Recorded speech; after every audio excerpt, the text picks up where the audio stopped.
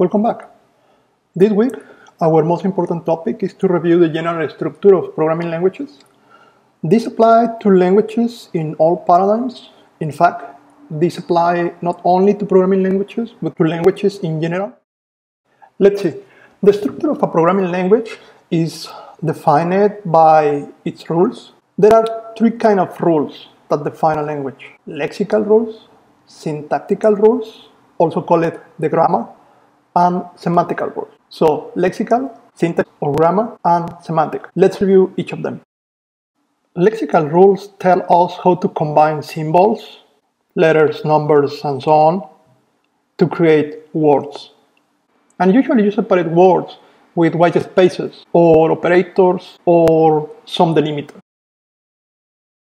This is what you do when you are reviewing a program and trying to figure out if it is lexically correct. You read character by character and you put the characters together to create words, unless you identify an operator, a delimiter, a white space, or the end of the line.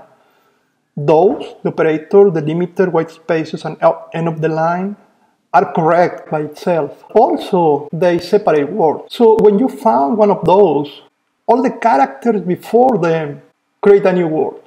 And when you have a new word, the next step is to review if that word follows the rules that make it a literal, a keyword, or an identifier. If that is the case, that word is correct. If not, that word is considered a lexical error. Let's see an example. This is a source code in Java and have 4 lexical errors highlighted in red. Probably you are thinking there are more errors here, but we are talking about lexical errors. We are reviewing the lexical rules, and there are only 4 cases that are not following correctly lexical rules. Probably you are thinking there is an error here, there is something missing, but you are applying a syntactical rule. So yes, here there is a syntactical error, but in terms of lexical rules, this is correct. All the words there are correct. I will talk about syntactical rules later. For now, talking about the lexical rules, in Java, the first error here is an error because you cannot have a number at the beginning of any word. I mean, if you have a number, the other element after the number should be more numbers, or maybe a dot for a floating point number. This 3y is not a keyword, is not an identifier, is not a number, etc. So because there are not a lexical category for this combination of symbols, this is considered incorrect. Again, following the lexical rules defined in Java. Maybe another language could have different rules, and according with those rules, this could be correct. But in Java, this is incorrect. The next error is this one. Here, the error is because that if you start something with a quotation mark, you need to put a quotation mark at the end. In this case, we do not have a quotation mark at the end. We have an enter, and that is an error. Again, according with the lexical rules of Java. Maybe in another language, this could be correct. And we can continue looking for the other quotation mark in the next line, but that is not the case in Java. The next error, this one, you know that there is an error because you cannot use this symbol, the @ in Java. You cannot have the @ symbol in the middle of an identifier or a keyword or anything else. Finally, here, there is an error because you can have one dot between the first 2 numbers, but when you have another dot, that is incorrect because this one is not an integer, is not a floating point number, is not an identifier, is not a keyword. So because you cannot classify this combination of symbols in any of the categories that we defined before, then you know that you have an error. And remember, the computer don't care about the white spaces, so the previous program is exactly the same as this one.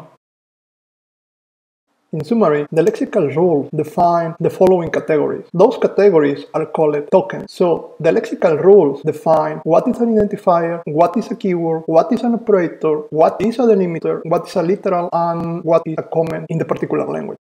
The next set of rules are the syntactical rules. Syntactical rules define how we can combine words to create sentences that are correct in the particular language.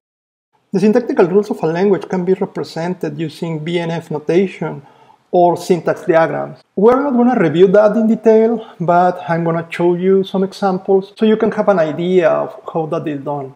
This is a subset of the Java grammar. For each rule, you can show the BNF notation and the diagram. BNF notation and diagrams are equivalent. I'm going to use the diagrams to explain the following example, just because the diagrams are easy to follow. In the diagram, and you can notice, there are two elements, ovals and boxes. The ovals represent lexical elements, tokens. For instance, class, extend, comma, open curly bracket, closing curly bracket. The boxes represent roles. For instance, there is a rule modifier and a rule field declaration.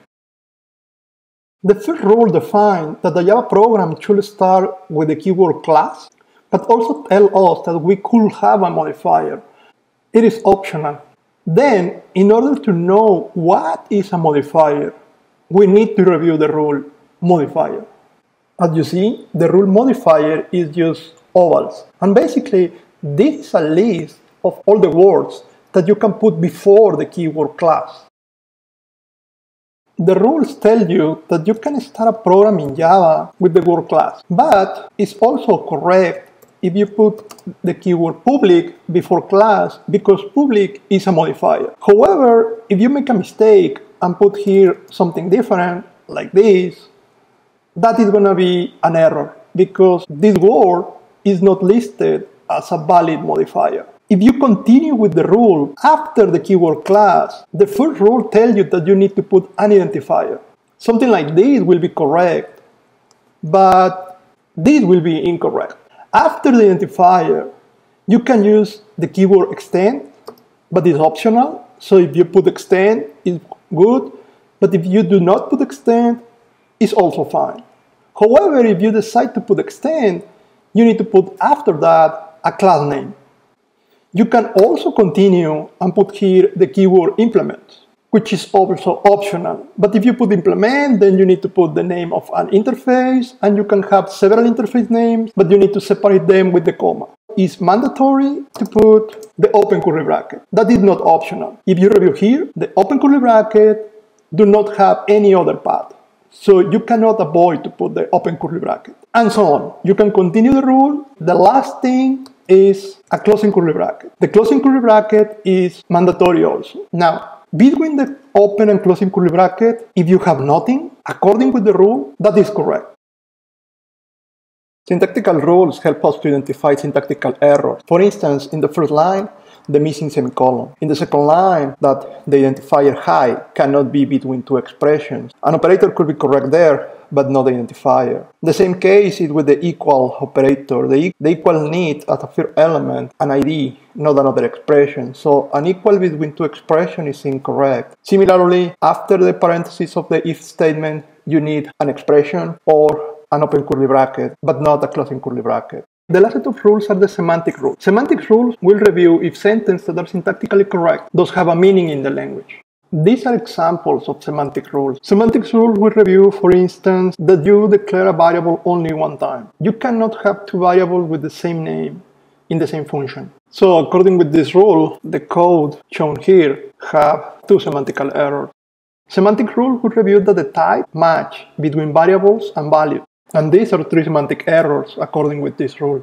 Semantic rules are also going to review that the index of an array are integer numbers, or that the condition in an if statement or loop statement are Boolean values, that a function have a return type, and that the return type match with the type of the function, and also that the function is called with the same number of parameters that it was declared. Lexical, syntactical, and semantical rules define the structure of a programming language. Programming languages that belong to the same paradigm have similar rules. Our work here is to compare between the different paradigms the lexical, syntactical, and semantic elements.